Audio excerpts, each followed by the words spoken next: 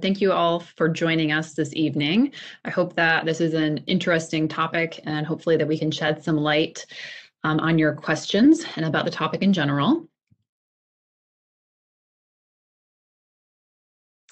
I have no conflicts of interest.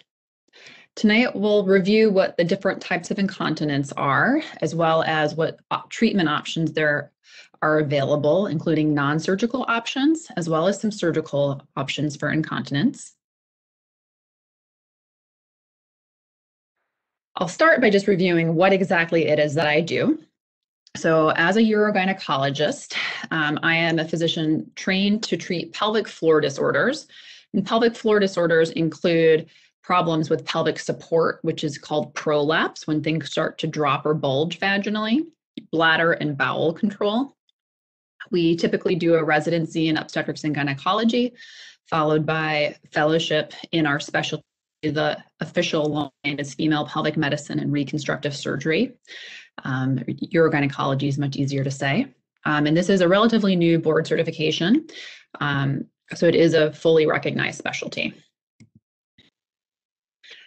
Common conditions we treat include, as I mentioned, incontinence, pelvic organ prolapse, fecal incontinence, voiding dysfunction, which is when you have trouble emptying the bladder, or defecatory dysfunction, fistula, or other complications from childbirth.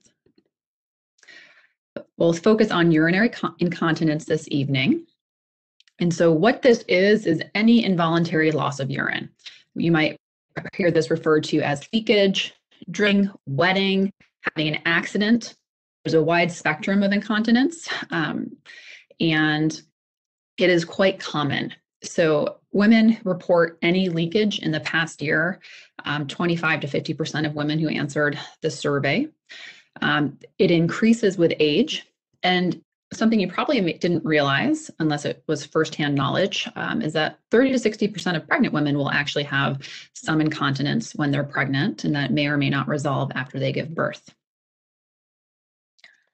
To best understand why incontinence happens, we need to kind of take a step back and understand how the urinary tract is put. The urinary tract is comprised of the kidneys. The kidney's job is to filter our blood to remove wastes and toxins. They create urine, which is then transported to the bladder by the ureters, which are these tubes that connect the kidneys to the bladder. The bladder's job is to serve as a reservoir to store urine until it's convenient to void. And then the last part of the urinary tract is the urethra, which is the tube that connects the bladder to the outside. And there's a sphincter or muscle in the urethra, as well as with the pelvic floor muscles, which we'll talk about in a little bit. And the urethra's real job, besides transporting urine out of the body, is to keep urine in the bladder until it's convenient to empty. The bladder itself has two main functions, which is to fill up with urine and store it, and then to empty when it's appropriate. During the bladder wall is supposed to stay very relaxed and gradually expand as the bladder fills up with urine.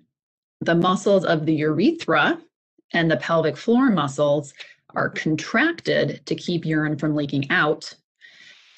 And as the bladder fills up, it sends nerve signals to the brain to tell the brain how full it is, so that you can start to make plans about whether it's convenient to empty now, or if you should be seeking out a place to empty the bladder in soon. When it is time to empty, the brain has made a determination that it's an okay time to empty the bladder, which in these days means that we're actually made it to the toilet and it's time to empty the bladder. To void, the muscles in the urethra and the pelvic floor muscles need to relax so that urine can get out of the bladder. And the bladder muscle contracts to fully empty the bladder. Incontinence happens, we can think about this as essentially a failure of the bladder doing its job. So either the urethra and pelvic floor muscles aren't able to hold the urine in the bladder, so that you leak with any pressure or physical force on the bladder, like coughing, laughing, sneezing, running, jumping. And this type of incontinence is called stress incontinence. If leakage is happening because the bladder muscle is failing to stay relaxed as it's filling up and it's contracting, that's called overactive bladder, when the bladder contracts inappropriately. And the actual incontinence that happens is urge incontinence. Sometimes people have overactive bladder and they don't actually leak. They have a lot of urgency or frequency. But when incontinence occurs, that's part of overactive bladder umbrella, and it's called urge incontinence. So as I mentioned, stress incontinence is the leakage of urine with coughing, laughing, sneezing, any physical stress on the bladder. And again, this is because essentially the urethra or the pelvic floor muscles are failing to hold urine in the bladder, so little bits leak out. Whereas overactive bladder is occurring because the bladder is inappropriately contracting, and that forces urine out. Those are the two main kinds of incontinence that women experience. There are a few other types that are much less common that I won't focus on today. The third kind of incontinence is called mixed incontinence, and that is when women have both stress and urge incontinence. So unfortunately, this is fairly common, and it's generally much more bothersome to women if they have both stress and urge incontinence than just one or the other. It's generally a more severe impact on quality of life, and it can be quite confusing as to determine what kind of incontinence is actually happening. One of the main reasons we care about incontinence is because it has a huge impact on our quality of life. Now, I think we all know that we're not going to die from having incontinence. This is not diabetes or a heart attack, but it actually has a very significant impact on our quality of life. And psychologically, it might lead women to feel guilty, to feel depressed, to feel like they've lost their dignity. They fear being a burden on their family or caretakers.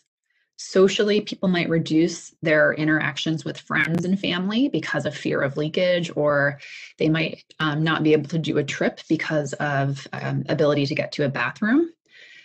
At home, this can lead to issues in terms of, like, if you're having accidents overnight and soiling the bedding, that can lead to a strain on relationship.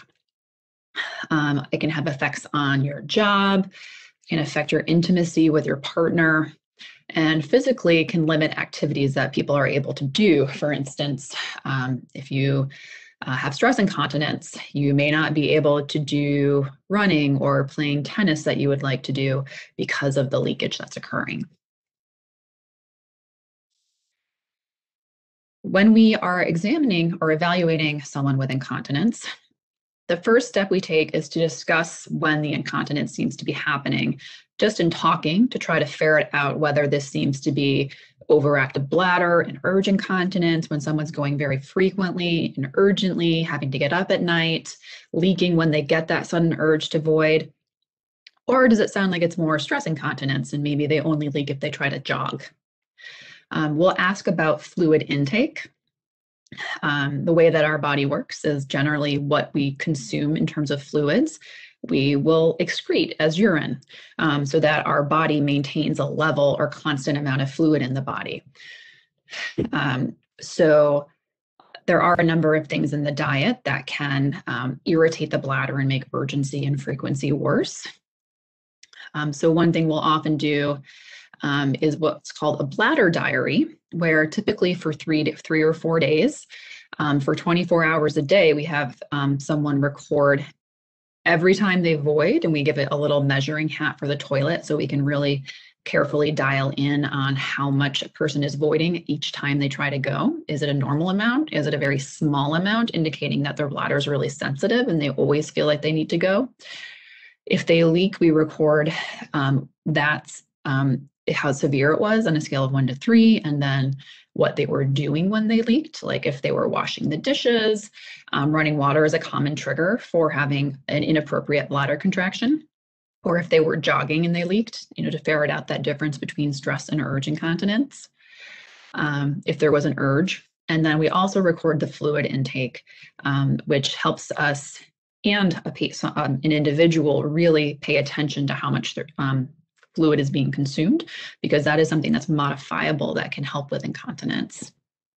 And we will do a physical exam to look for any physical cause of incontinence. Very rarely we might find a fistula. That is quite rare, but there are some other problems that kind of go along with incontinence, such as pelvic organ prolapse, like if you've heard the bladder drops or the uterus drops. Just make sure we're not missing anything else that could be contributing to the problems. In terms of testing to evaluate incontinence, one thing we will frequently do is assess what's called a post-void residual. So what that means is we're trying to determine how much urine is left in the bladder after someone tries to empty their bladder. And that can be done either with an ultrasound just over the pubic area, or by inserting a catheter to physically drain whatever is left in the bladder. And no one gets every single drop of urine out when they void. It's normal to be able to empty 2/3 of the contents of the bladder. And so most people actually do empty their bladder normally, but they may feel like they're not because of the oversensitivity of the bladder that goes along with overactive bladder. Another test that we may perform is called cystometry. This involves placing a catheter in the bladder. It's shown here. And then the other end is connected to a sterile syringe, so we can measure how much fluid we're placing into the bladder backwards. And this gives us some very valuable information about the sensitivity or sensation of the bladder, the capacity of the bladder. We can see if the bladder is actually having an inappropriate spasm when we do this test. And then we can also evaluate for stress incontinence when the bladder is full. So we just ask someone to cough and see if leakage occurs. And this is all very, very normal in our everyday practice. I know it seems pretty abnormal to the average person, but it is very, very routine and gives us invaluable information. There are times when a more detailed test is necessary to help us ensure that the bladder, number one, is functioning in a safe way, and two, perhaps solve some diagnostic dilemmas as to what exactly is happening to a woman in terms of incontinence. Is it overactive bladder? Is it stress incontinence? And it may seem obvious when I explain the difference, but when leakage actually occurs, sometimes women don't even notice that the leakage has happened until after and they're wet. And so it's very challenging for a urogynecologist and an individual to determine what the actual problem is. Urodynamic testing is similar to the cystometry I just described. So we also place a very small catheter into the bladder, but with this test, there are pressure sensors in that catheter so that we can actually assess the pressures in the bladder as it's filling up and as it's emptying. And your bladder is supposed to stay nice and relaxed as it's filling up, so the pressure is supposed to stay quite low. And if it's increasing, that is actually typically a sign of a neurologic problem. And then as someone is trying to empty their bladder, the pressure should increase. But if it increases excessively, that tells us that there could be an obstruction in the urethra. If the bladder fails to contract appropriately, that tells us that there may, again, be a neurologic problem where the bladder is inappropriately contracting too weakly, and that can lead to incomplete bladder emptying.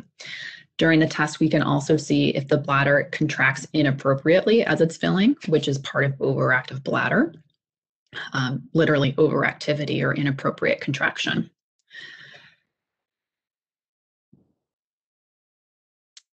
Now I will focus more on stress incontinence, which is that leakage when you laugh really hard, cough, sneeze, run, jump, lift, bend. Any physical stress on your bladder causes leakage. The biggest risk factors for this problem are childbearing, and just pregnancy of itself, regardless of how the baby was born, causes some physical and permanent changes in the supports of the urethra. A vaginal delivery is a bigger risk factor for developing stress incontinence than a C-section because there's more physical trauma to the urethra and vaginal supports. If you have an operative delivery, which means a forceps assisted delivery or a vacuum assisted delivery, there's a little or even higher increased risk of having stress incontinence later. Age is a very large risk factor for stress incontinence. So we very commonly see that, I just said that delivery is a risk factor. Someone may not have immediate stress incontinence. It may take several years as we age for that to develop. The normal part of the aging process is that, unfortunately, our connective tissue and muscles weaken. And so over time, there is loss of support of our skin, of all of basically our external organs, and then also our internal organs, specifically the pelvic organs, can kind of start to drop. And for stress incontinence, that is manifested as some loss of support of the urethra, which allows urine to leak out. Obesity and being overweight is also a risk factor for stress incontinence. Again, stress incontinence is all about physical forces and pressures. And so having increased body weight puts more pressure on your bladder and your pelvic floor and increases the chance of having leakage. There's good evidence that weight loss actually reduces or can even cure incontinence for people where that is something that's something that they have that could be changed. Treatment for stress incontinence starts off with some lifestyle changes. So I just mentioned weight loss. Studies have shown that losing just 8% of the body weight for people who are overweight or obese can result in a 50% reduction in stress incontinence on average. So that's pretty significant. Reducing how much fluid intake you have also can be helpful. The more you drink, the more full your bladder will be on average. And the fuller the bladder is, the more likely it is to leak with a physical stress. Another thing on that same vein that can be helpful is emptying the bladder more frequently. We typically recommend on a schedule every 2 hours for people who are having a problem with this. And the more frequently the bladder is empty, the less likely it is to leak. Another non-surgical option for stress incontinence is to strengthen the pelvic floor muscles. So this is a picture of a woman cut in half down the middle. And so this is the front, the abdomen. This is the pubic bone, the bladder, uterus. This tube is the vagina, and then the rectum and anus are back here. And these muscles are the pelvic floor muscles. And these essentially form a support that keeps the pelvic organs up in the pelvis instead of falling out of the body. And they're always contracted to some degree to support these organs. And as people age, since all of our muscles weaken, these become weaker too, and that can contribute to incontinence. And so we can counteract that by doing specific exercises to contract and strengthen them. And the name for that you might have heard of is called Kegel exercises. We typically recommend doing somewhere between 30 and 50 of the exercises a day. The way that someone does the exercise is by thinking about trying to contract those muscles, like you're trying to stop the flow of urine, like you're trying to not pass gas when you have that urge. You can think about trying to draw something up into the vagina and hold it there. And you want to try to hold each squeeze for 10 seconds. I typically will tell someone to try to do that 10 times in a row and do 3 sets per day. So that would get you 30 of the exercises. Studies have shown that on average, women will experience about 60% reduction in leakage with doing regular Kegel exercises. So a very easy thing to do, very, very low risk, pretty effective at reducing stress incontinence. The other main non-surgical option for stress incontinence is something called a pessary. Pessaries are also used for prolapse when the bladder, uterus, or rectum start to drop or bulge vaginally, but they also help with incontinence. So these are 2 different types of continence pessaries, and this little knob here helps support the urethra. So the ring is inserted in the vagina, and then it kind of sits with the knob right behind the urethra. And then the other end of the ring kind of sits behind the cervix, or in someone who's had a hysterectomy, just on the back side of the vagina there. And it's physically pushing on the top of the urethra to help it stay closed when you cough, laugh, sneeze, etc. This is a very safe treatment option. It doesn't cause infections. Some people do experience some increased vaginal discharge, which isn't necessarily an infection and typically not that bothersome. Studies have shown that this is not actually any better than Kegel exercises. Doing both things is not better than just doing the Kegels, but it's sort of an alternative for people who either don't see results with the Kegels or just don't think that they're going to remember to do them. Pessaries are not a one-size-fit-all type thing.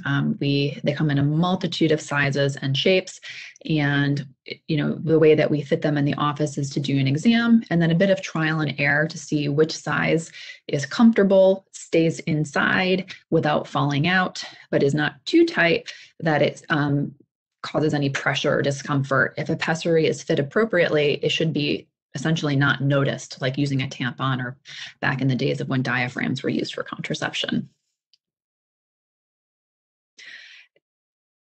Moving on to surgical options, there are a variety, and so we'll review all of them.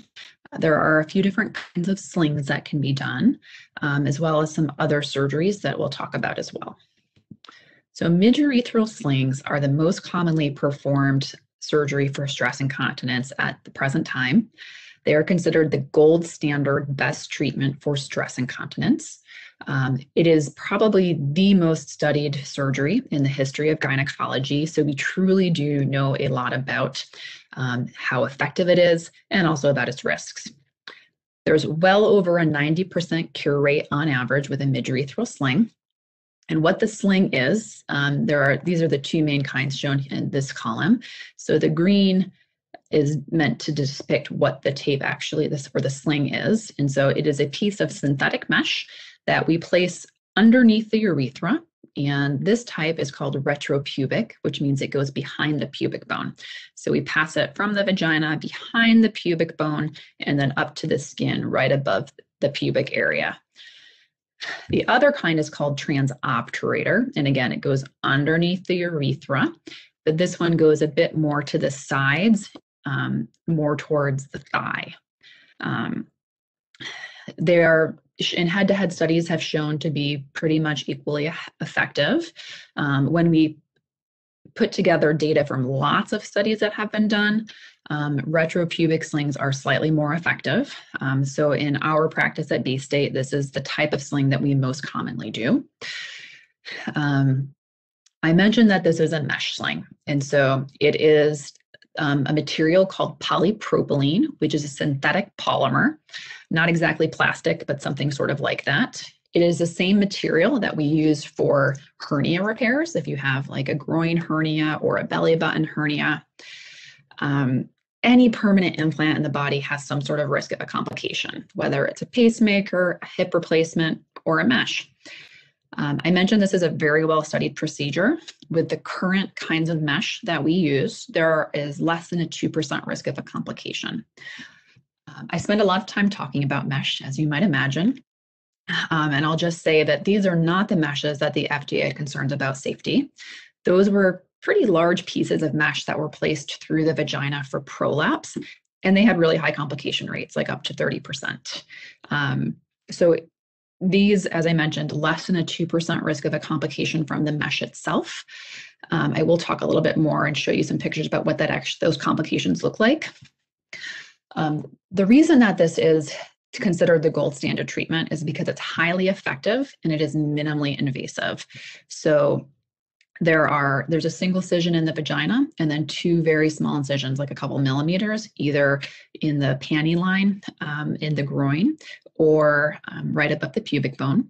It takes about 20 minutes to do the surgery. You go home the same day. It is pretty much instantly effective. People are typically back to work in about 3 to 7 days. There are only restrictions after surgery that we ask that you not lift more than 15 pounds if possible, avoid any high impact and strenuous exercise, and no intercourse or anything in the vagina for 4 to 6 weeks as healing is happening. The reason that we need people to avoid strenuous activity and lifting is that the sling actually isn't sutured or attached anywhere. The mesh has very large pores in it that your tissue or your cells actually grow into, and so your body incorporates it, and that's how it stays in place and supports the urethra.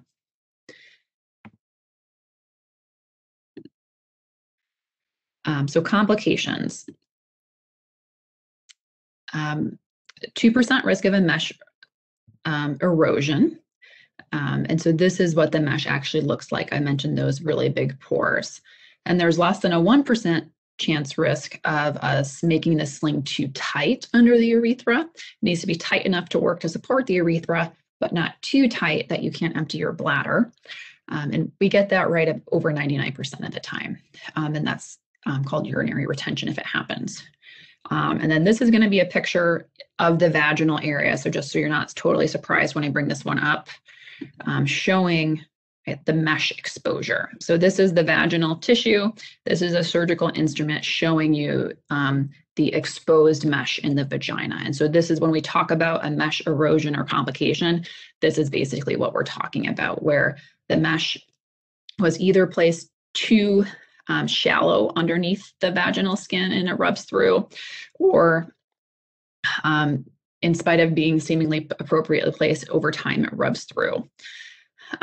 Oftentimes when this happens, this is a fairly large exposure, so this would probably need to be trimmed, where we just kind of cut the part that's extruded into the vagina, and then the skin there will just heal well over it. Oftentimes it's a much smaller exposure than this, and just giving someone an estrogen cream will often help the vaginal skin just heal over it, and that resolves the issue. The next type of sling is called a fascial sling, and this is not mesh. It's made out of your own tissue. This is just as effective as the synthetic sling we were just discussing. However, it is much more invasive, and it involves either harvesting a strong connective tissue called fascia, which is what surrounds our muscles, either from the abdomen, kind of like if you had a C-section type incision, or from the thigh. And so this is showing the abdominal harvesting of fascia. So you make an incision just like for a C-section or for a hysterectomy, so a low side-to-side bikini incision. And we actually remove part of the fascia, and that's what we make the sling out of. And then similar to how I was describing placing the synthetic sling from underneath the urethra and going behind the pubic bone, we pass this in the same spot and then stitch it to the fascia lower down. That's right above the pubic bone. So this involves a fairly large incision. It causes a fair amount of pain to remove this. And it is more challenging for us to make this the right tightness under the urethra. So there is a higher chance, up to like 10 or 11%, of us making this too tight for someone. So for all of those reasons, it has greater risks and complications than the less invasive synthetic sling, which is why the synthetic sling has largely replaced this. For this procedure, the surgery takes at least an hour, possibly 2, and people will typically stay 1 night in the hospital, possibly 2 if there's issues with pain control. And this is just showing the fascial sling under the urethra here, and then tying it to the fascia above the pubic area there. The next surgery is called Birch-Kopple suspension. And what that means is it's also called a urethropexy. And essentially, let me just show you this picture. So this is an incision, that bikini type incision. It's not quite as big as this is demonstrating, but this is to give us a really good view of what the surgery is. We've opened the belly cavity essentially, and we've dissected the bladder off of the pubic bone. This is the pubic bone here. And we have placed stitches from this ligament on the pubic bone down next to the tissue, right next to the urethra. So this is the bladder. This is the urethra, and this is showing a catheter in the urethra during the procedure. So we stitch right next to the urethra and tie it up to the pubic bone to sort of lift and support the urethra, which helps reduce stress incontinence. This can be done either open, like this picture is showing, or laparoscopically, which is much less invasive. It is actually not as effective as doing a synthetic or a fascial sling. It's still highly effective, maybe like somewhere between 80 and 90%, but not of that over 90% range like the slings are.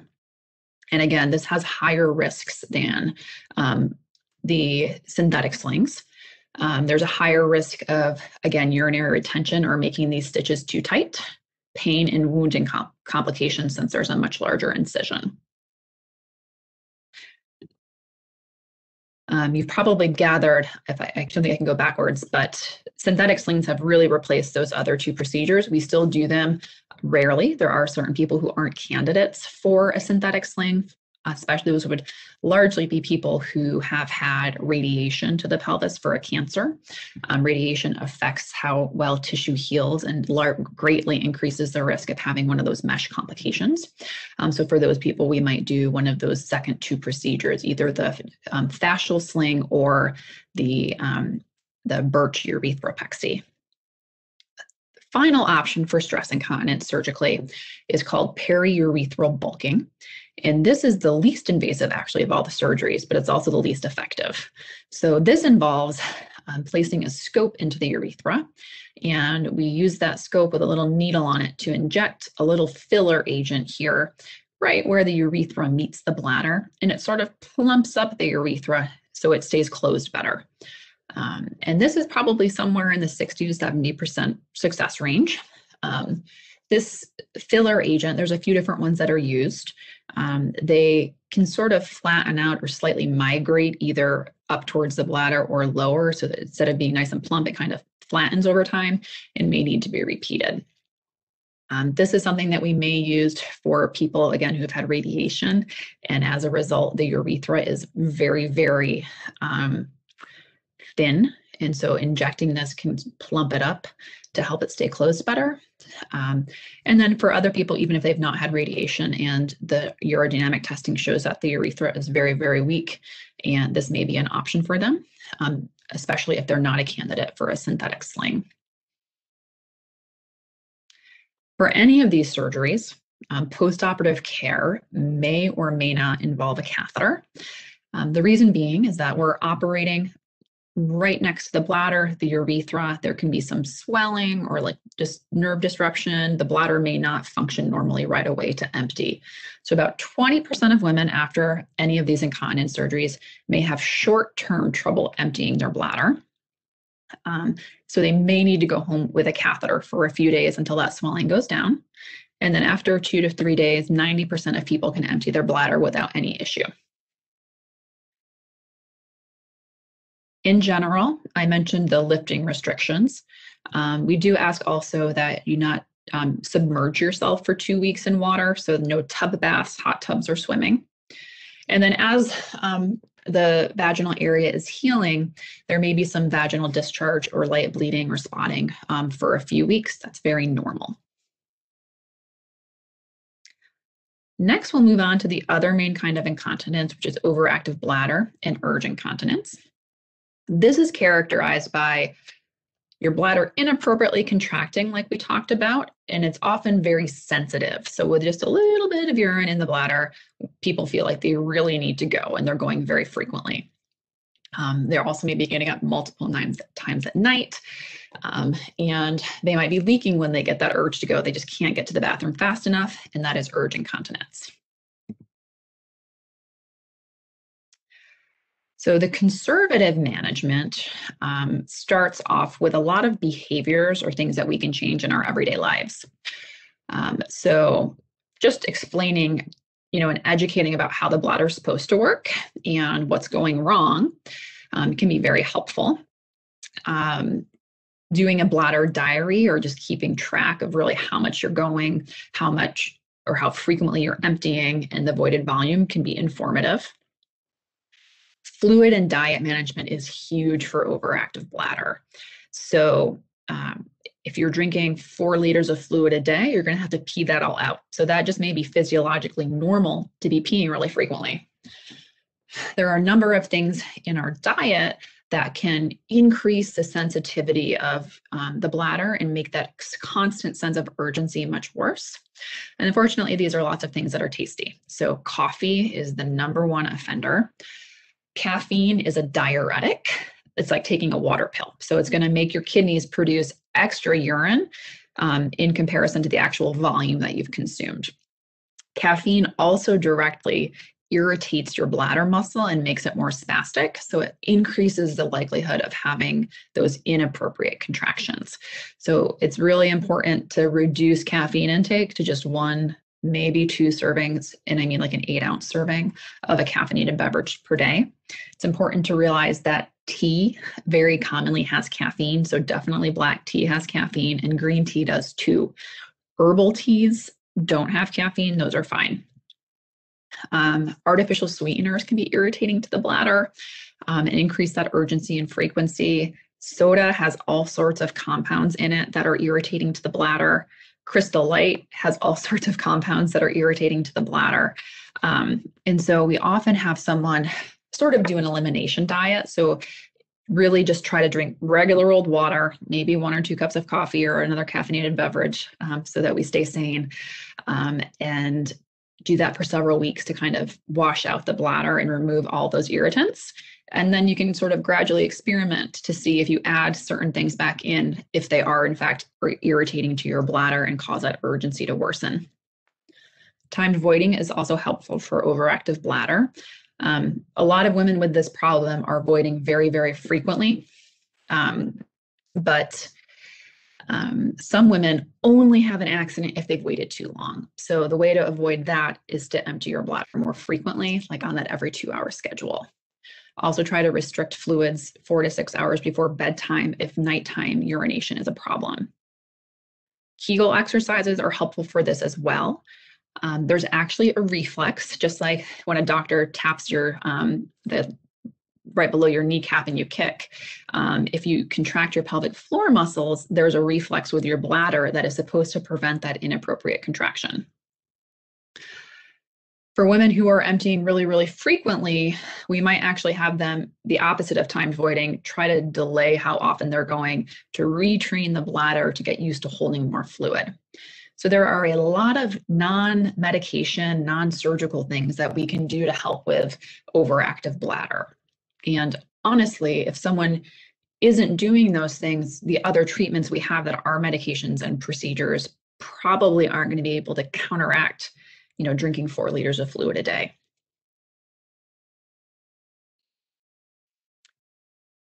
So once we've done all of those first-line behavioral or conservative management therapies, the next treatment option is a medication. And overactive bladder treatment is very much stepwise. So it's step 1, all the things we just talked about. Step 2 is a medication. There are 2 main classes of pills that we use for overactive bladder. Anticholinergic medications are the older medicines. They've been around for a long time, and there are 5 of them. So oxybutynin, tolterodine, trospium, darafenacin, and solifenacin, and their brand names are over here. There's also a 6th one called fesoterodine or Tobias that I didn't include here.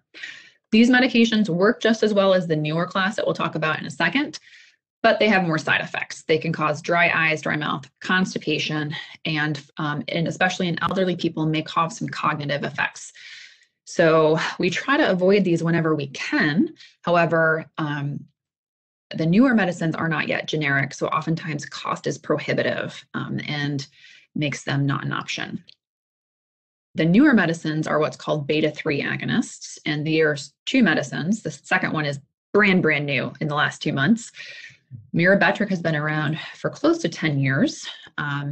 This works on a different receptor in the bladder to prevent those inappropriate contractions. The most common side effect from Mirabetrag is that it can affect your blood pressure. Now, typically, this is a very small increase in the blood pressure, about 4 millimeters of mercury. So if your normal blood pressure is 120/80, we would typically see an increase to 124 or so. So really not, a clinically meaningful difference. However, some people are more sensitive and we see it go much higher, which would lead them to need to discontinue the medication. The newest one is called Vibegron or Gemtesa. And this does not have that blood pressure or any other cardiac effects that we know of. So we're all very excited about this. However, it's quite expensive. Very, very few insurers are covering it. And they do have a coupon program for people, but it only brings it down to $95 a month. And that's not very affordable for anyone I know. The final option is actually not a pill, it's vaginal estrogen. Estrogen has a number of effects on the genitourinary tract, and in the bladder, it can help reduce overactive bladder. So in people who are after menopause, using a topical vaginal estrogen therapy can be helpful for overactive bladder. This is not the same as taking a pill or using a patch to replace hormones after menopause. Vaginal estrogen therapy is very, very low dose. And so not enough gets into your blood system to cause the risks that can happen with pills or patches. Those risks are heart attack, stroke, and blood clots. So those really do not apply to using a topical vaginal estrogen. So this is another option that we have for women.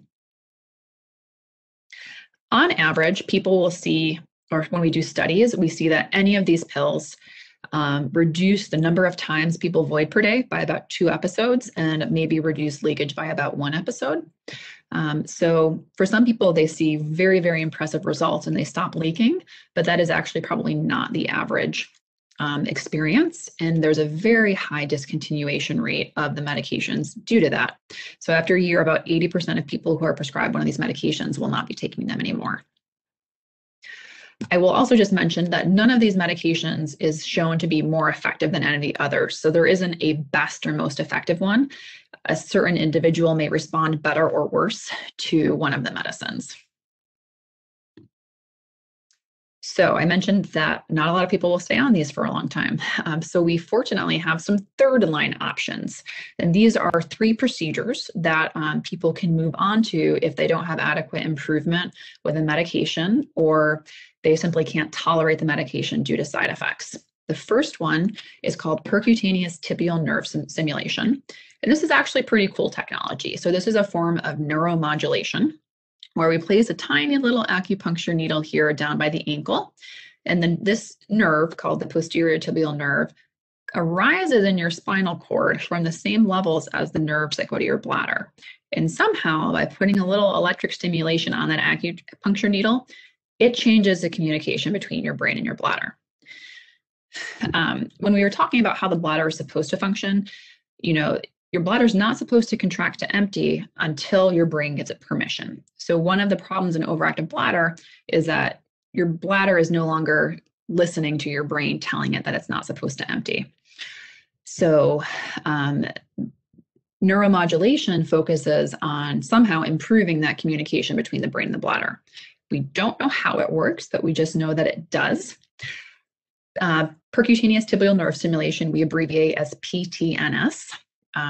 It involves coming in once a week for a 30-minute treatment, and you do that for 12 weeks. And if it's successful, you continue doing that every 4 to 6 weeks. There are essentially 0 side effects from this. It is very safe. It's a huge time commitment, which is a downside. And not all insurers cover it. It is FDA approved, but insurance coverage can be a problem. But for people who it's covered and who have are able to come in for that frequency, it's a really great option. Another form of neurostimulation, so again, improving that communication between the brain and the bladder, it's called InterStim. And this is essentially a bladder pacemaker. It is actually made by the same company that makes most heart pacemakers. And so this one, we place that pacemaker lead through the back of the very lowest part of your pelvis near the nerve that goes to your bladder. We do that under X-ray guidance. And then for 2 weeks, that pacemaker lead is connected to an external pacemaker that you wear in a belt. And you get a trial to see if it works. If it doesn't work for you, you just go back to the operating room 2 weeks later and remove the lead. That's literally just a single poke on the back, very low, right above the butt. And if it does work, we actually place a pacemaker under the skin. And so this is the pacemaker here, and it is placed right below your hip bone above the buttock. Should not be noticeable in your everyday life. Certainly if you feel there, you could feel it. This is also FDA approved for incontinence. It is also FDA approved for fecal incontinence. So it works for both overactive bladder and troubles with bowel control. So for people who have both problems, this is really, to me, a no-brainer that this would be the best third-line option for that individual. And this is very effective. The pacemaker is controlled by essentially like a little cell phone app that you get from the company, and it can be controlled. There are a variety of different programs utilizing different stimulation and strength of stimulation that can be done. So most people can attain a good result and good bladder control with this device. The last option for overactive bladder is actually Botox for your bladder. Botox is one of the most potent muscle relaxants that we have discovered. That's why it's used for wrinkles and cosmetics. It's also used for other problems with muscle contraction, like in your bladder. So here what we do is we actually put a scope in the bladder, and we have a little needle on that scope so we can inject the Botox medicine throughout the bladder muscle. One treatment on average will last 6 to 9 months, and about 15 to 25% of women will achieve continence, so stop leaking totally. The medication will eventually wear off, and we'll need to repeat it. It can be done either in the office or the operating room. The main risks of a Botox treatment are having urinary retention, which means trouble emptying your bladder, i.e. that the Botox has worked too well at relaxing the bladder, so now you can't empty it. That will resolve with time, but until it does, someone who that happens to would need to do self-catheterization a few times per day to empty the bladder. There's only a 5% risk of this happening. So this does not happen to 95% of people who use it. 95% of people will not have to do any catheters because they had the Botox in their bladder. And about 20% of women who have the treatment will get a UTI. We give you antibiotics when we do the procedure for a few days afterward to try to prevent that, but it still can happen. Botox is probably slightly more likely to achieve continence compared to interstim, but in terms of reduction in frequency of voids, number of episodes of leakage, they're pretty much the same in terms of the Botox versus the interstim. Neither has been directly compared to the PTNS treatment. I think that is the end. So we made it under an hour, so we have time for questions. Great. Wow, thank you very much. What a comprehensive talk. So many treatments. Thank you for that. We do already have some questions in the queue, if you don't mind. I don't. If you could read them, Sue, that would be great. Yeah, wonderful. So the first one is, and of course we invite everyone else who has any questions to type them in the Q&A box, and we're just going to go through them in order. So the first one is from Jamie, and she would like to know what is going on when someone has a 3 or 4 month stretch of stress incontinence, and then we'll have another stretch of time with no issues. This happens over a course of a couple of years. So incontinence is certainly variable, and it's hard for me to give an exact explanation for an individual person what's going on, but certainly stress incontinence is due to a lack of support of the urethra, either from the urethra itself or the pelvic floor muscles. And so during those stretches, it's possible that something in terms of fluid intake has changed, activity level has changed, weight could be changing. Something about your activity in terms of engaging your pelvic floor muscles more versus another time. It's hard for me to say exactly. Some people certainly will have periods of time where they don't have much trouble, but the general trend is that over time, as you age, it is likely to become a more common problem. Well, thank you. Robin has a question. I have kidney stones and was told to drink 90 ounces a day. Should I reduce to less than 64 ounces? So that is the one caveat I typically tell someone when we're face to face, is that unless a heart or a kidney doctor a urologist or a nephrologist has told you that you need to drink more than that for your heart or your kidneys, then you can reduce. But if they tell you you need to drink that much to prevent kidney stones, that makes it really challenging to control the incontinence. But no, if you have a problem with kidney stones, I would keep drinking that higher amount to prevent them, because that ultimately is a more dangerous problem than having bladder control issues. Thank you. Amanda has a couple of questions, but the first one is, what happens if incontinence is left untreated? So I mentioned that this is a quality of life problem. And so if incontinence is not treated over time, it will likely worsen. There are generally no life-threatening complications from incontinence. So aside from all of those psychological, social, significant impacts on us, you will not die from incontinence.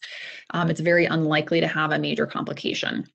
That said, the main complications that can happen are really like a dermatitis or irritation of the skin in the external genital area from wearing pads and being wet frequently.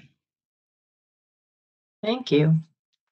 The next question from Amanda is, does a pessary, if I'm pronouncing that right? Okay, good. Pessary, thank you. Does a pessary stay in 24/7 like an IUD? Great question. I did not talk at all about that. Thank you. So pessaries can be managed in a few different ways. The ideal situation is actually that a person inserts it and removes it themselves with some frequency.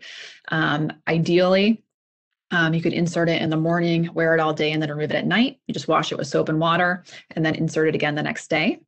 The reason I say that's ideal, because the more often the vagina gets to rest without it sitting there, the less likely it is to cause discharge or irritation internally. It can certainly be left in for longer periods of time. Some women just find it very annoying to have to do it every day and might do it once a week, or they let the vagina rest overnight, maybe every 2 weeks.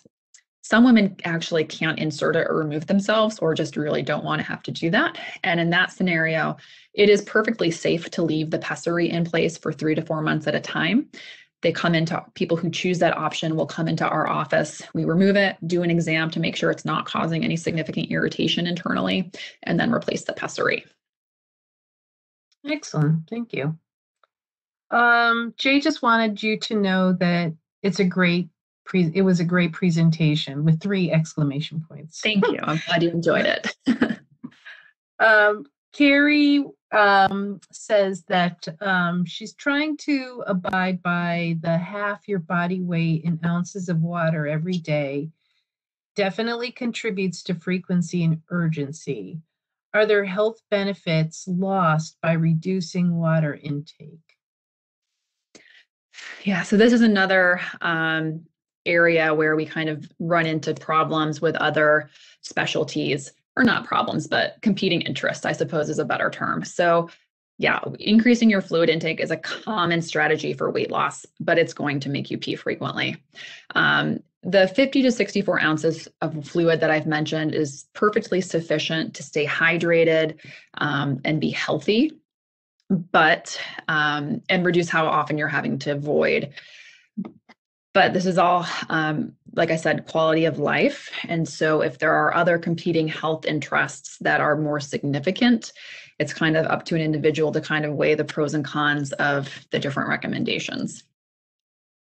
Excellent. Thank you. And one thing I'll just say there, I'll just expand on, like drinking water and drinking large volumes of water in general is not a problem. It's healthy. And I think that other specialties may feel, like dermatology may feel, that drinking more is better for your skin. And that may be true, but for people who are having problems with bladder control, it becomes counterproductive.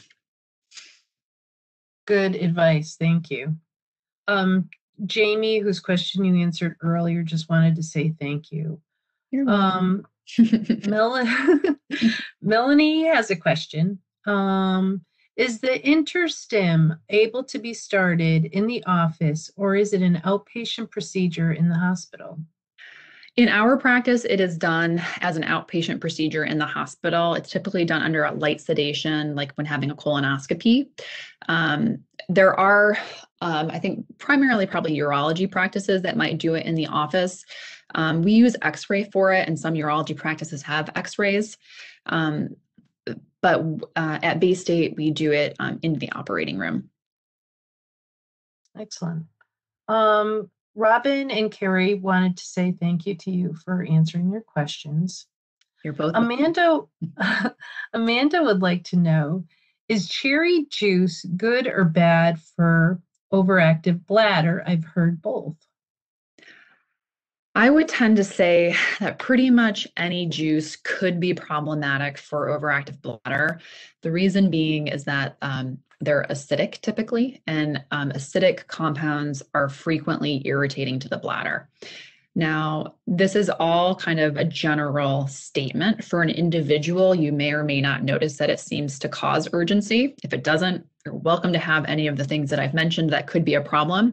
That's why we sort of recommend doing the elimination diet, to just drink plain water and then kind of experiment to see if things are bothersome or not. Thank you. Mary would like to know, does a pessary interfere with intercourse? It is possible to have intercourse with the pessary in place. Many people choose to remove it during intercourse, however. So that's sort of up to an individual what they want to do there. Thank you. Amanda asked, is there no surgery for OAB, overactive bladder?